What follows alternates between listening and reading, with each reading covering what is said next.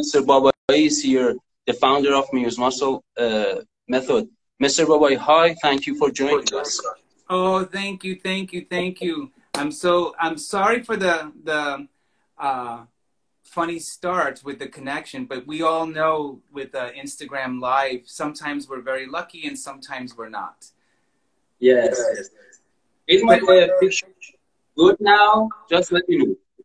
Yes, it's perfect. It's perfect. Oh, and maybe we should wait just like a moment so people log on again. Yes, the audiences are joining us. I think we can start. And okay. Let's join.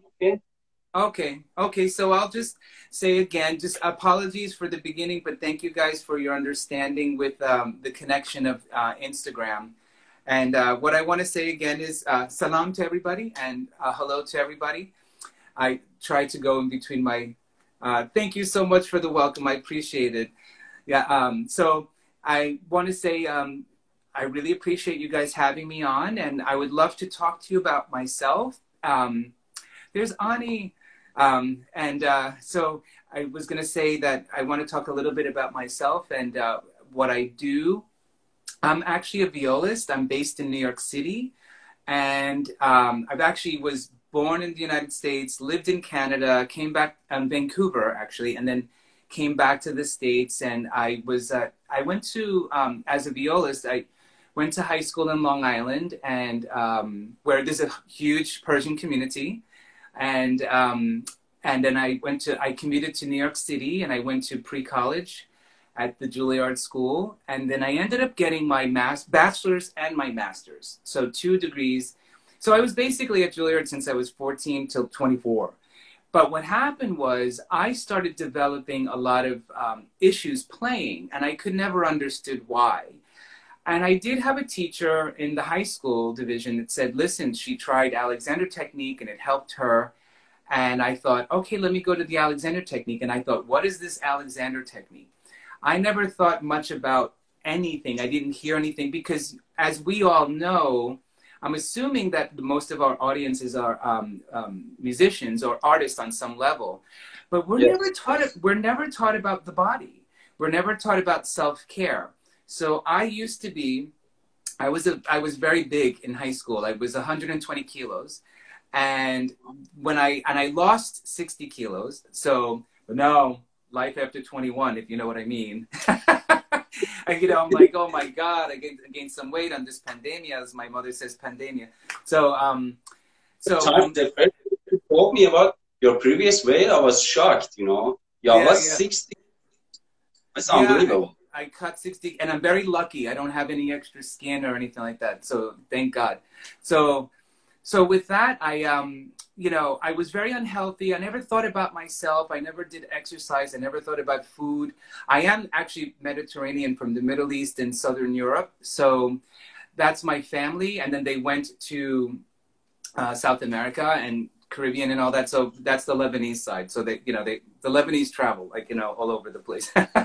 But so I actually took care, because of Alexander technique, something woke up inside of me. And I was about 16 when I came to the Alexander technique, because I actually had problems with my shoulders. Now, the funny part is, I'm sure that all of you can understand that if you have a talent on the inside and you do well on the outside, I'm going to give you an example about myself. I used to play first chair, the first seat in the viola, in the orchestra, in the youth orchestra, all these different things. And I was doing well. But on the inside, something was going on. And when I learned the Alexander technique, I'm going to give an academic, because most people would say, what is this Alexander technique? And what I like to talk about, because I teach it now that I'm certified, I always say the Alexander technique is a re-education of your posture through movement and breathing. So that makes it a little bit more concrete, because what I say is, when you have someone putting hands on, giving you verbal instructions, it feels there's nothing to hold on to. But when you start doing academics, I think applying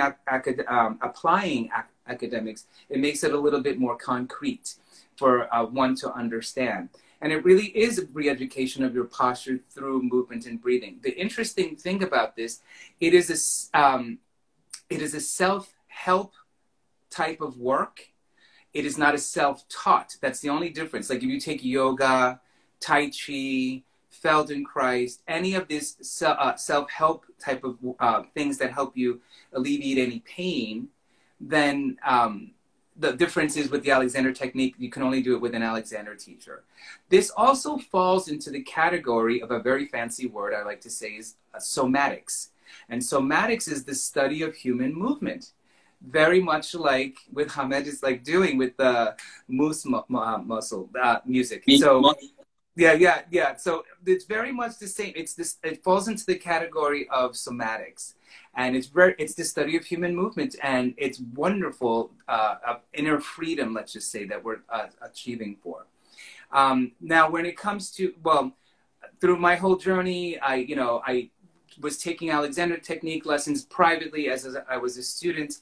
And by the time I graduated my master's degree at Juilliard, I actually had to come to a fork in the road because I was in the Sejong Soloists. It's a very small chamber group. It was bigger when I graduated. Now it's reduced because of many reasons of classical music in the United States. But I had gotten into that. I was starting to substitute in like New York City Ballet and the Orchestra of St. Luke's and all these Lincolns. And then I was young. But I said to myself, which was very unusual for a conservatory graduate to say, something's wrong, I need to fix it, but it goes beyond me. I said, my teacher used to tell me I had to learn how to teach. And I said, I don't know how to teach. I went to conservatory. I didn't get a music education degree. And what I thought, instead of going back to 4 years of school to get an education degree, I said, let me get my Alexander degree. And I did it, and I healed myself because I didn't realize how much pain I was in on a physical level. Even psychologically, mentally, there was so many things that I became a vegetarian. My parents think I'm crazy. They say Eddy has a problem whenever we have family gatherings. And you can imagine Southern European, Middle Eastern parents, they're not, they don't understand vegetarian, but I became a vegetarian. I took a lot of yoga. I love it. I exercise, Pilates, all these different things, but never really a runner because of the knees and everything. But regardless, I lost weight. I changed my attitude. I freed myself up on so many things. And so after this particular education that I got with the Alexander technique, guess what I did? I got another certification for teaching the Suzuki violin viola method. And I'm just going to give you a quick introduction of what the Suzuki method is. It actually comes from devastation into something that's beautiful. There was a man, I can't pronounce his first name, but his last name was Dr. Suzuki. He was a doctor, PhD person. And he studied in Berlin in the 1920s and 30s or something. But he was from Japan. Very interesting because his wife was German. And it was a wonderful thing. But I mean, this is a little bit of a sad point that it was after World War II, and he saw the country was devastated, absolutely devastated. But from an educational point of view, he was saying asking a very simple question. He said, in education, and I'm sure it exists in Iran, I'm sure it exists all over the world, like, how you go to school and you have grammar school and you have middle school and high school, and you start to have these tests. And you say who's smarter, who's not as smart. But Dr. Suzuki was of the bent of mind. He said, well, okay, if someone's faster in math and someone's faster in science, whatever, or something, but how come all children speak Japanese? That was his question. That was the deepness of that's a deep thinking if you think about it. He said, if someone was smart with certain things, but how come that everybody can speak the same language?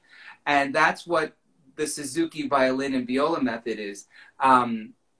So it's a really cool thing because now it's like the standardized thing. Yes, with every method, there's flaws and positive things that go with it. But from an educational point of view, I'm in love with the teaching. You can teach from 4 years old.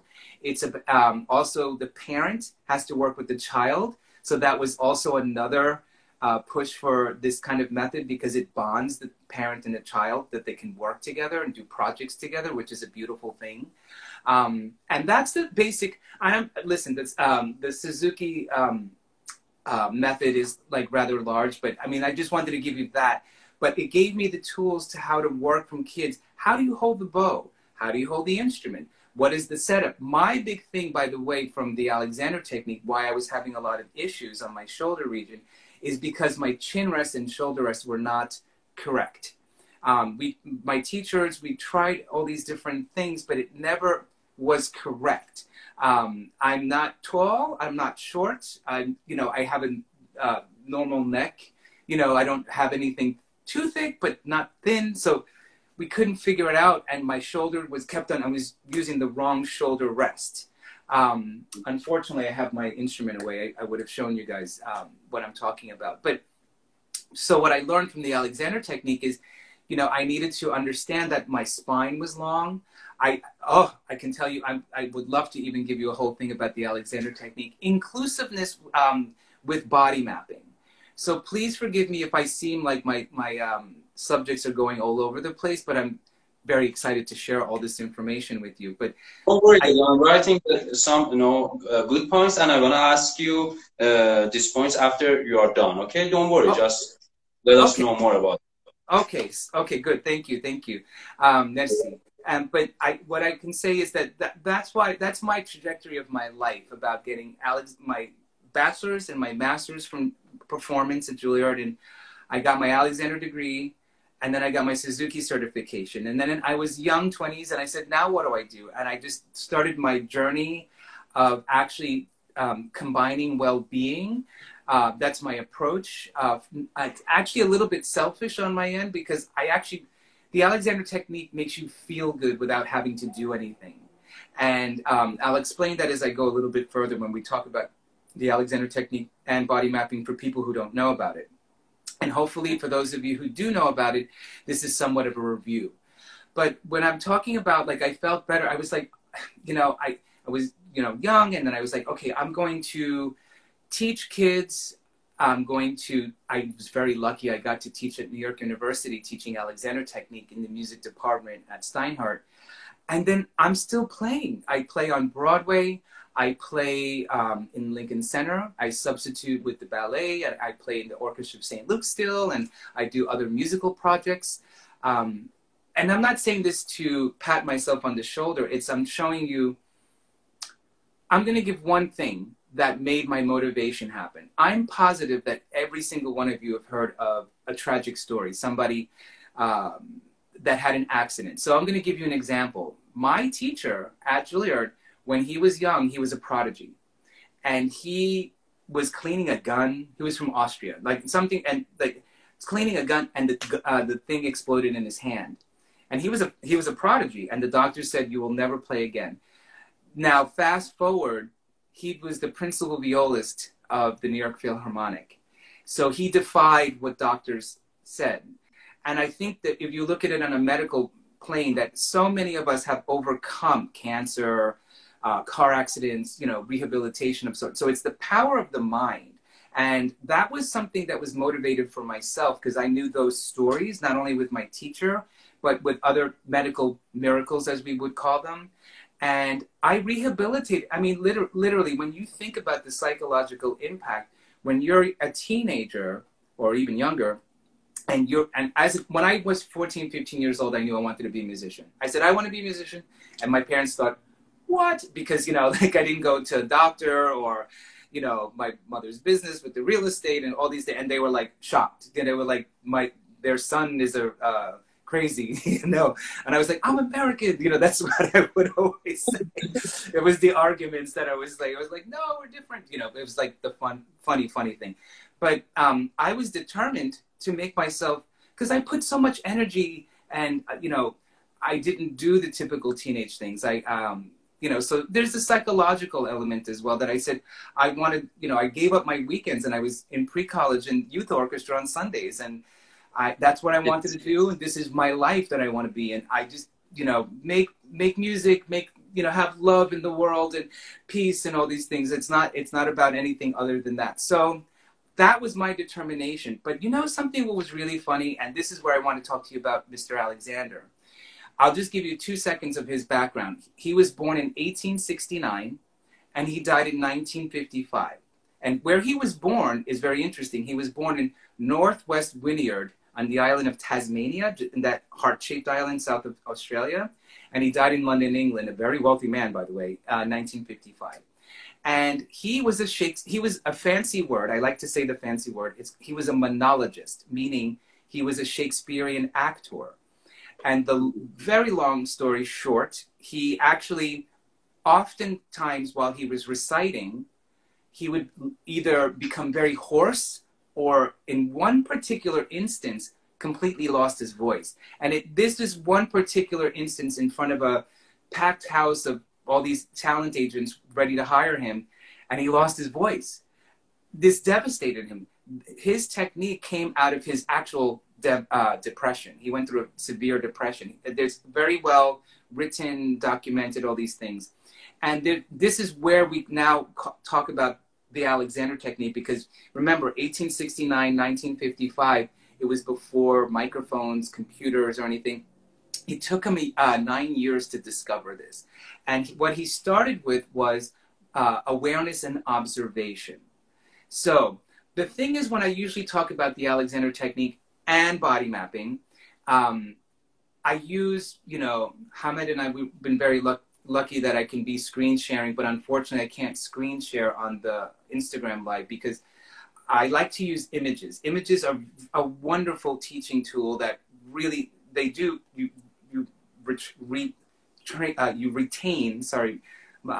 retain the information much deeper than just words, if that makes any sense. But I'm going to do the best I can without my bones or images or anything like that of that sort.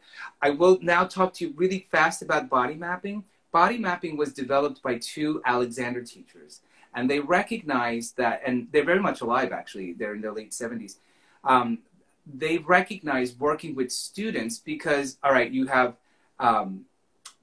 people coming in and out of the chair or lying down on the table, and they realize that people move in the way they believe they're designed to move. And what they did was break it down from an anatomical point. Now, this is not an anatomy class, but they're asking you to draw.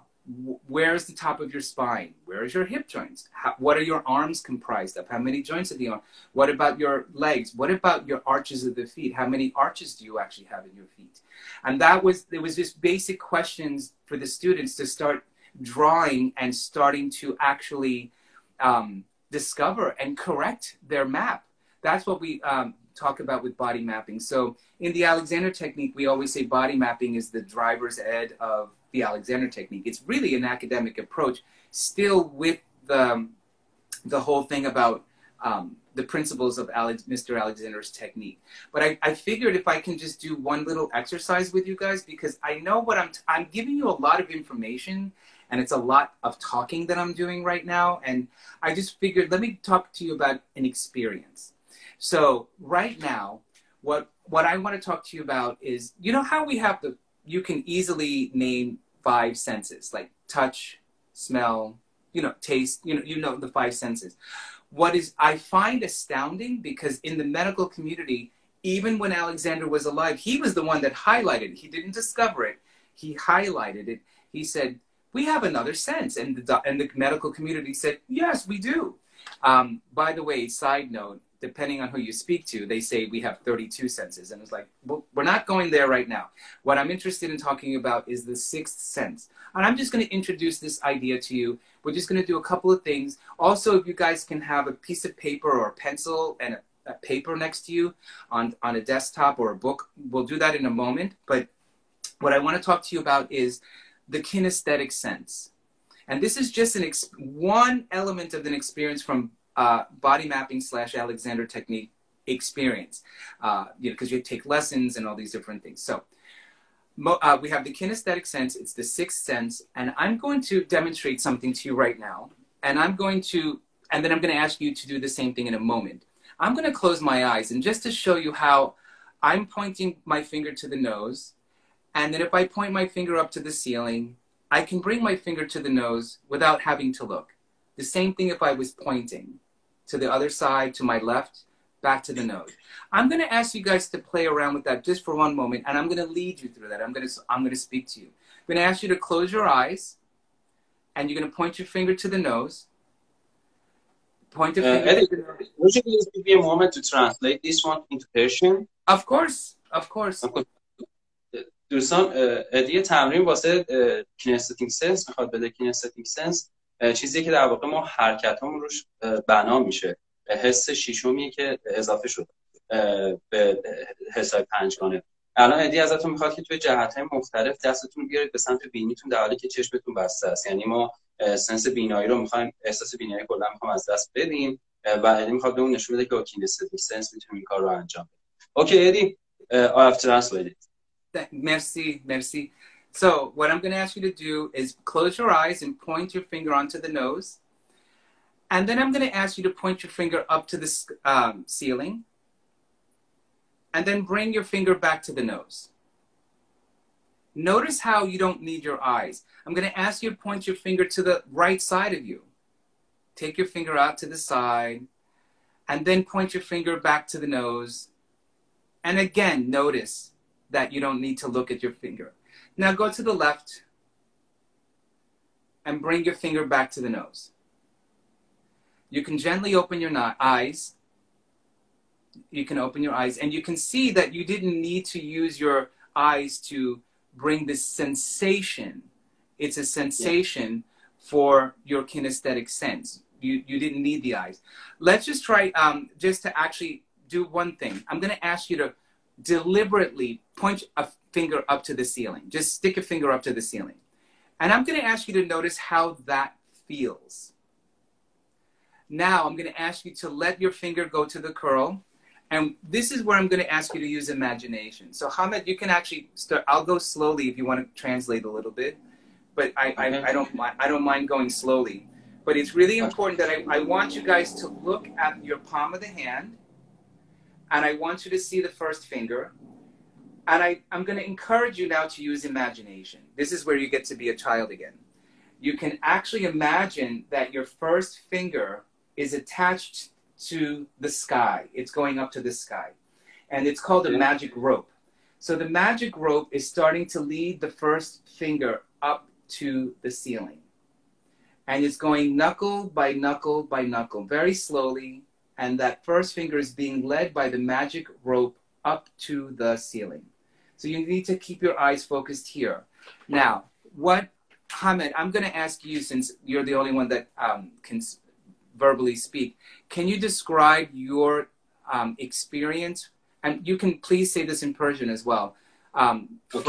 From the first time you did that, when you first pointed it up, as opposed to using imagination and the magic rope. Okay, at first I will tell you my experience in English, then I will translate your exercise, and I will also translate my experience. Okay, is it okay? Yes. Okay, the first time that I was actually pointing to the ceiling, because I have body awareness, it's a little bit different for me. There were a lot of contractions here and a pressure in my palm, especially here in these small muscles. And, you know, I was unconscious about it, but when the second time I did it, I understood, okay, the first time was not a good one. Because the second time, when I was watching it, I was imagining about it, there was no pressure and it was going up like, you know, doing that was like a piece of cake. But the first time I was using a lot of pressure to do that. It was my experience. Okay. Yes, yes. That's actually that's usually the same thing that I have. Some people have an opposite. Some people say the second time is harder. So everyone's experience is very different. I'm just going to say this one thing and then you can translate if you like. But it's that thought. It's the thought is what we call a kinesthetic imagination. And regardless whatever your experience is, it actually has a muscular effect. For me, the first time was lighter. Some people, it's like tougher, but it's the thought. It shows you how you can connect your mind to the body. It is one. It's not separate. You know, it's that thought. It's the kinesthetic imagination, which actually has a muscular effect. That's perfect. Yeah. If you want to translate, maybe. Yes, that would be great. بچه‌ها ادی ازم یه تمرینی خواست انجام بدی. در وهله اول گفتش که فقط به سقف اشاره کنید به این صورت. من خب چون خیلی با آگاهی داشتم این تمرین رو انجام میدادم، داشتم شرایط ماهیچه دستم رو یک به یک بررسی میکردم در این تمرین. ادی اولین بار من گفت به سمت بالا اشاره کنید. من به صورت ناخودآگاه وقتی اشاره کردم حس کردم که هم کشیدگی توی قسمت زیر انگشت اشاره دارم، هم یه سری انقباض توی قسمت کف دستم دارم اینجا. خب که این انقباض کشیدگی و انقباض و کشیدگی توی ساعدم هم داشت تاثیر می‌کرد، این حسش می‌کردم. بعد که ادی بهم گفت کف دستتو نگاه کن و حس کن که انگشتت با نخ بسته شده به سقف. آروم آروم داری اینو میاری بالا، یعنی اون داری تصور میکنی بالا اومدن اینو. در حین اینکه اینو داشتم من انجام میدادم احساس کردم وقتی که به همون حد رسیده انگشتم، یعنی دفعه اولم تو همین حد صاف بود، یعنی صاف بدون کشیدگی. ما توی میوزماسل میگیم این صافه، میگیم این کشیده است. من در دو حالت داشتم صاف رو امتحان میکردم، ولی دفعه دوم چون داشتم با این کینستتیک سنس هم میرفتم، کشیدگی توی قسمت زیر انگشت کف دست و ساعد نبود، داشتم خیلی نرم این کارو انجام میدادم که در واقع من داشتم خیلی مانیتور میکردم این اتفاقو یک به یک. ولی حالا برای ادی میگه تجربه آدم مختلف متفاوته. میگه من خیلی از هنرجوام دفعه اول سفت‌تره، دفعه دوم آزادتر، خیلی یا برعکسش دفعه اول خیلی آزاد میبرن، دفعه دوم خیلی سفتش میکنن. خب من دیگه طولانیش نمیکنم، میرم سراغ ادی. اوکی ادی, we are again with you. Okay, yeah, thank you. And it's funny because trying to translate. It's wonderful. No, I think it's important because I want everybody to understand that even though I'm speaking to you in English, this work is another language within the language. So it needs to be translated into other languages so this way people can actually process this, because it just takes time. And even people who speak English really don't understand this in the beginning, and it takes time, and there's nothing wrong with anybody. It's just a matter of getting a concept into this. And I am talking to you about the Alexander technique and body mapping in conjunction without using my models of the skeleton and showing you pictures, which I really wish I could.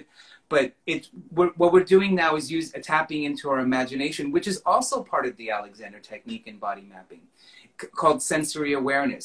Now I'm going to do something that's a little bit tricky, and Hamid, you can actually please note that I'm good with if you speak in Persian, I understand when you're finishing. It's a strange. I told you my mother's best friend is Persian, so like, you know, I grew up hearing they're like best friends and everything. So but I can understand. I'm like, oh, okay, I understand. So, but it's okay to interject, you know, because I do give presentations with, you know, whatever, stopping. But what I want to talk to you about now, and again, I don't unfortunately have a model of a spine. I don't have a model of a head, but the average weight of the head is about 10 to 15 pounds, or about 6 kilos or less a little. So that's a lot of weight that's on top of the spine. But what I want to ask, well, because we don't have, everybody's not in the same room, I am going to ask you to point to where the top of your spine is. Should I do that? Yes. Because you have told me about it before. Yeah, but it's good because I think it's going to shock a lot of people. Okay. I personally believe it's here. Right. That's what, that's here. That's what a lot of people actually tend to believe. But the truth, this is where body mapping talks about the inner truth. What Hamid just did is everyone always points to this being the top of the spine. And the reality is the top of the spine is in between your ears and directly behind your nose. So just to give yourself, I know it's a lot of people are saying, what? So this is the element of three-dimensional. It's not one-dimensional or one side. It's three-dimensional. And just to give yourself an idea of where the top of the tongue, where the top of the spine is, you can take your tongue and point it back towards the throat. Mm-hmm. And that's the direction of where the top of the spine is. So it's it's more in the center. Now, yes, the top vertebrae, yeah, the top vertebrae right there.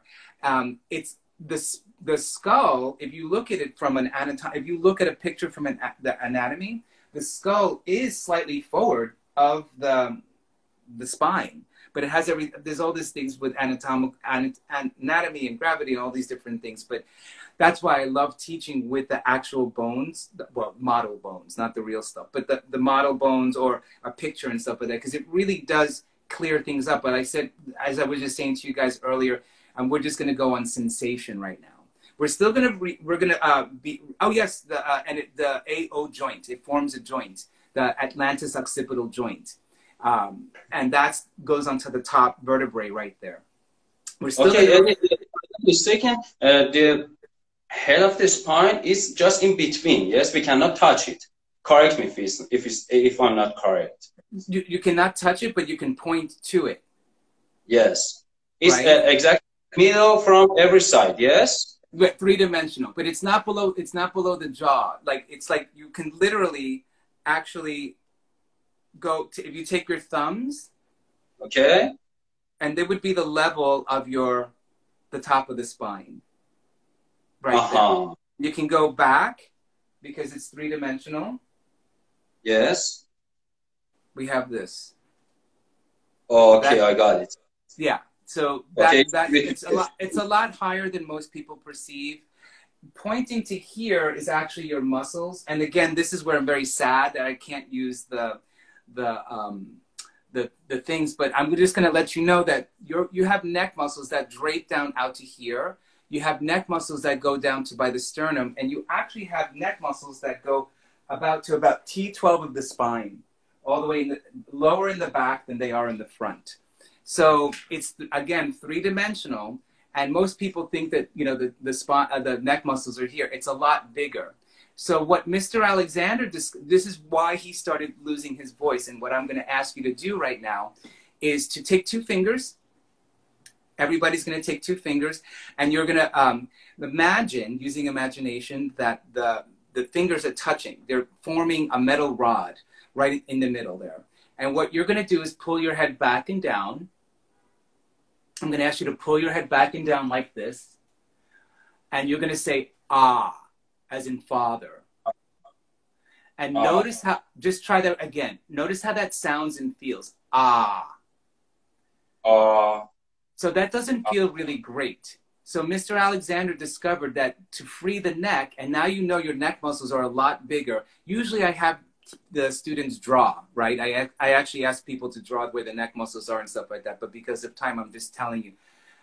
This is really about self-discovery, but I'm giving you a little preview, you know, faster. But remember where your neck muscles are, and you're going to go back to here again, and I'm going to ask you to use the power of your mind. You're actually going to say, and allow yourself to free your neck muscles as your head rotates on that metal rod. And I'm going to ask you to say, ah. Ah. Now notice how that sounds and feels compared to the first, right? So your head is always being pulled because our neck muscles tend to be in a constant state of contraction. Does that make sense? So when if we're playing, if we're writing, if we're doing something, the neck muscles tend to be in a state of contraction, which pulls down the head. But if you actually free the neck muscles, you can see how buoyant and fluid that they actually are, which allows your head to be resting on top of the spine. So yes, when I was doing that, surprisingly, I was feeling some contractions even here and up to here. I was, in a really bad posture, and it was killing me. I was just thinking, okay, Eddie, let it go. I'm dying here. Exactly. But did you notice using the power of your mind, you allowed that to rebalance on its own. And then you allowed your spine to lengthen through that. And then we could talk, I mean, another thing is we discover about what is the spine and how many parts of the spine and what's the spine made out of? Why is it able to contract, lengthen and contract? Because it's made out of vertebrae and discs. And the discs are made of... Sorry to interrupt you. Please let us know of the importance of this alignment of the spine and the head. Why is it this much important? Well, it was actually discovered that being without having the contraction of the neck muscles, I will say very quickly, the neck muscles and the thigh muscles, the quads, are the strongest muscles in the body for survival reasons or whatever that. So if the neck muscles are in a constant state of contraction, the head comes out of balance. And having the head in balance, I'm not talking that you have to walk around stiff like this all the time, but you always have this buoyancy that's happening. You have your breathing, you have your spine lengthening and contraction, very little bit because it's coordinated with your breath. But being in a state of balance gets rid of D-I-E-A-S-E. You know, like it gets rid of uncomfort or dis-ease. You're creating ease. You're always achieving. You're looking for that always. You're never stiffening yourself into a posture. That's why I talk about this is a re-education of your posture through movement and breathing. And discovering what the bones are and knowing that what the bones have a purpose. And the muscles facilitate the purpose of the bones. So, and that's all you're just doing is just educating yourself. So this way you can actually use yourself much more efficiently. But I definitely want to give you, you guys an exercise right now, and we're going to write. And I'm going to ask you to take that paper and pen or pencil, and I'm going to ask you to write your name.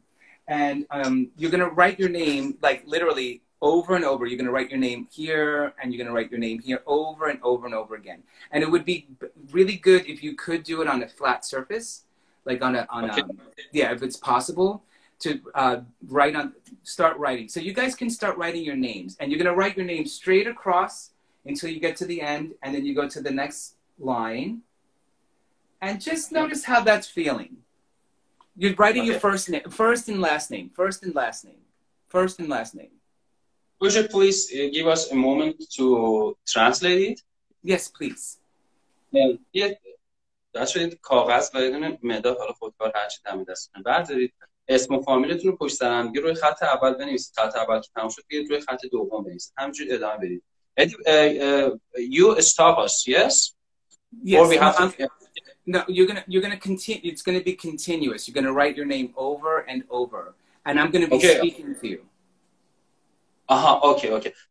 بچه ما در حین اینکه داریم می‌نویسیم ادی با همون صحبت می‌کنه. Okay, we are all here and ready. Okay, wonderful. So you're gonna write your name, your first and last name on it, like you're making rows. So you're just gonna start writing your name to the right side or left side, whatever, and then you're going back and forth, and you're making rows, and continue to write your names. And as you're writing your names, I'm going to ask you to notice how that feels. Just only notice. I'm not asking you to adjust anything. But, you know, now we're going to use the sensory awareness. We're bringing that into the picture in conjunction with our kinesthetic sense. So as you're writing your name, I'm going to ask you to use your eyes as you're writing the name on the piece of paper. So you're looking down at the piece of paper as you're writing your name. And I want you to notice the four corners of the piece of paper as best as you can without straining. Mm-hmm. You're not straining. You're just writing your name and you're using your eyes just to see the four corners of the piece of paper.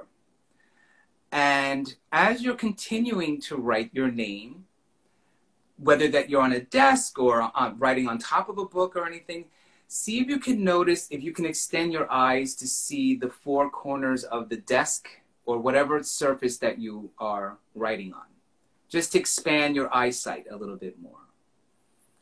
And as you're writing and you're using your eyes and you're seeing the four corners of the piece of paper and the four corners of the table or surface that you're writing on, I want you to notice your breath. Notice your breath as you're writing. And as you're doing this activity, I want you to bring the awareness actually towards your hearing. Notice any sounds that might be in the room. There might be nothing. There just only might be my voice. But just notice the sounds as you continue to write your name. So going back to your eyes, notice without strain, you're just looking at the four corners of the piece of paper, the four corners of the table.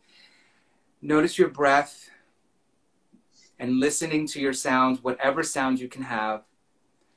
And then notice your legs. Are they crossed? Can you allow your feet to be on the floor as you continue to write your name? You don't stop writing, you're continuously writing your name. And you're using your eyes as you're writing down, and you're listening to the sounds around you, and you're noticing your feet on the floor.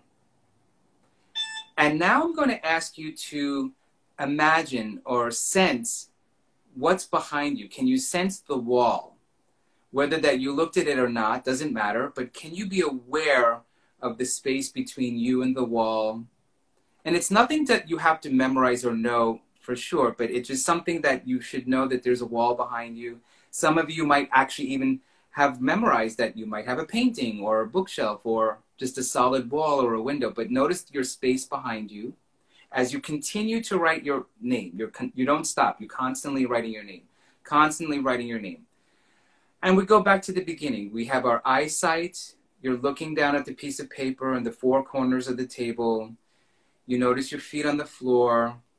You notice your breath. You're noticing the sound. And you have an inclusive awareness of behind you. What is behind you? What is the space?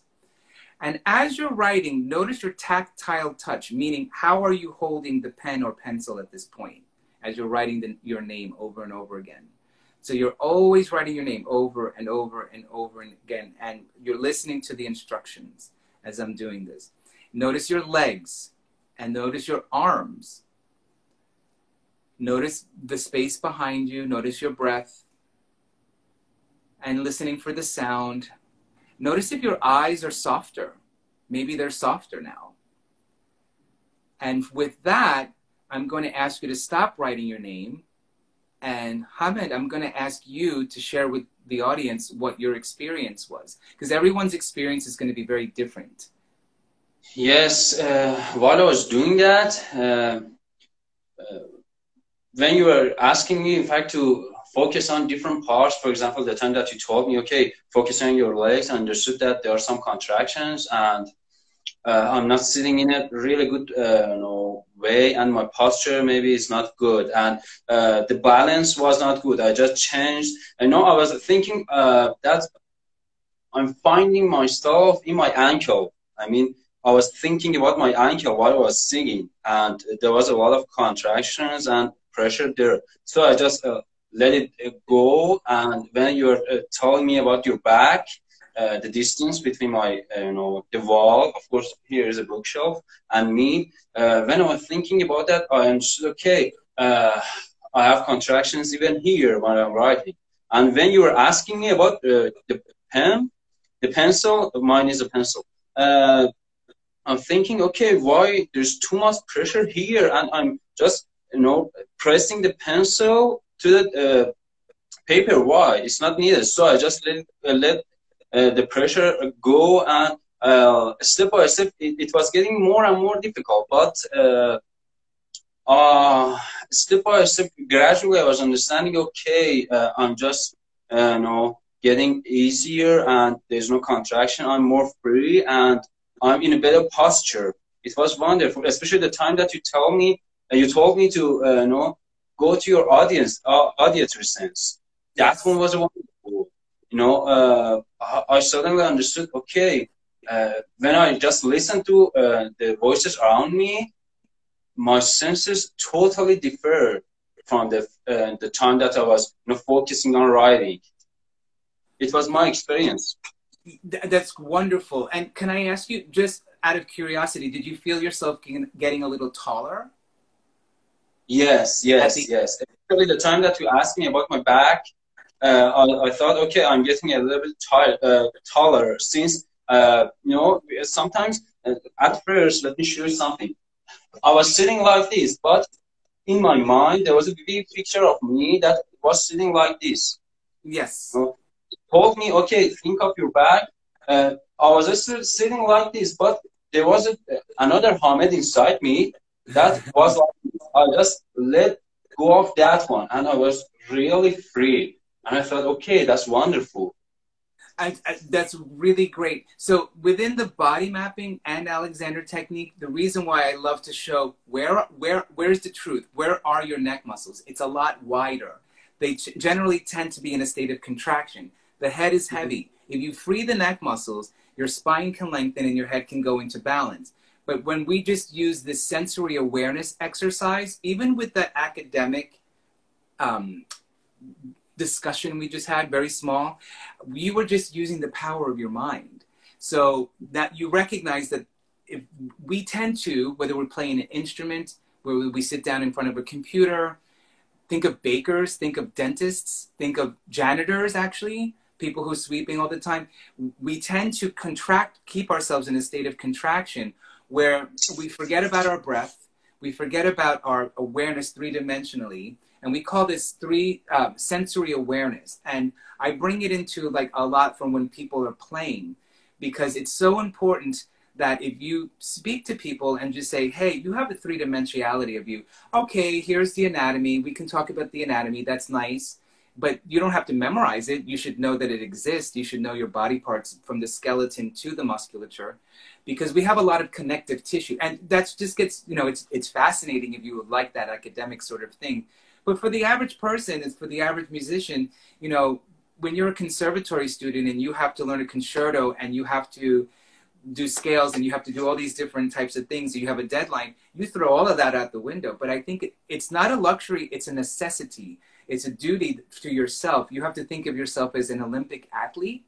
You have to think of yourself as someone who's going to be treating your body well. And you have to find ways. And that's what I love the work that you're doing, because of the deep study that you're actually doing on an academic level and a neuroscience sort of thing. It's wonderful, like, to do that. And I think that this is just a compliment. It just educating yourself, and you're actually, that little exercise we did with the writing, there's many more exercises actually. Yes. But like I said to you, yeah. I mean, I hope that everybody. To hear these words from a world-class musician like you, I'm over the moon. Okay, anyway, you mentioned about the breathing. That was a wonderful experience as well. When you told me to think of your breath, I was, holding my breath intentionally. And when you told me, I said, "Why? I'm just writing something. It must be really easy. It's not heavy. The paper is closed. There's no need for too much pressure. Why am I holding my breath like this?" I started to breathe easily, and it was great. I'm happy that you had that. And I'm sure that if you speak to others, that, they'll share with you everyone's experience is personally different, but there's a commonality. There's something that's common that people say. I love the one that commented, said they felt less pressure. So, that it's just like there's something that people get an experience with. I mean, I have other imagination exercises to do. So you see with Alexander technique and body mapping, there's an academic element, using the power of the mind. When you work with an Alexander teacher, the teacher's actually putting hands-on. It is not a massage. It's not meditation. It's just hands-on that help you guide. The hands of an Alexander teacher, we use the phrase, we're here to invite space. It's not to go digging in a massage. We're here, I'm placing my hands on the neck, head, and torso region, and I'm inviting you to release the neck muscles, so this way you can let your spine to lengthen so your head can rebalance, and it translates into your arms and your legs. And that, that's what Mr. Alexander discovered. Think about it when he was alive, 1869 to 1955. And this is before the internet and computer and everything like that. It was he and Dr. Suzuki, as I told you guys in the very beginning, like, people thought back then. It didn't matter where they were from. It's just really fascinating. This was kind of the time on the planet where there was great minds. And we're very lucky that we have this now, the legacy of that. Thank you. Eddy, I think that we are reaching the limited time of Instagram. It's 1 hour. Is it okay if I end the live, save it, and start it again so we can continue talking? Yes, I'm more than happy, because I know you have a bunch of questions. Yes, I have. Just look at here. Too big. I have a lot of questions. Just let me finish this one and save it, and I will start it again, of course. Okay. There was a question. Yotam, please write this question. We're gonna. No, my wife is here. She's gonna write it. Don't worry. Okay, we're going to find a place. She will write it and we will answer it at the end of the session. Okay? It's in a conscious way, not an unconscious way. You're going to find the place of balance in your body consciously. Because we do things automatically that it goes into the unconscious. But think about when you started writing your name, that you were in a compressed state. That's an unconscious state. But, well, not lying down unconscious. I mean, like, you're not thinking about it. You're just going on automatic. But consciously, you started to release and expand yourself. That's where you get balance, consciously, by engaging the power of your mind, actually. Yes. I hope that helps. Okay, thank you for your answer. Okay, I will end this one. Everyone, please join us. We will ask Eddy to join us in a couple of minutes because we are reaching the limited time of Instagram at IG Live. Please join us. Eddy, I will add you again. Okay, thank you.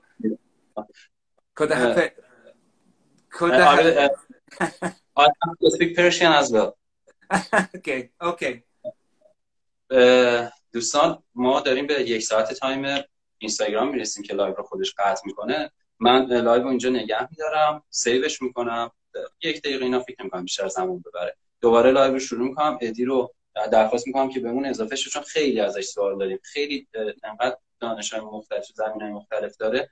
من خودم دوست دارم یکی یکی راجع به این ازش بپرسم. برای همین من قطع میکنم و دوباره ادامه میبینمتون. See you. Okay.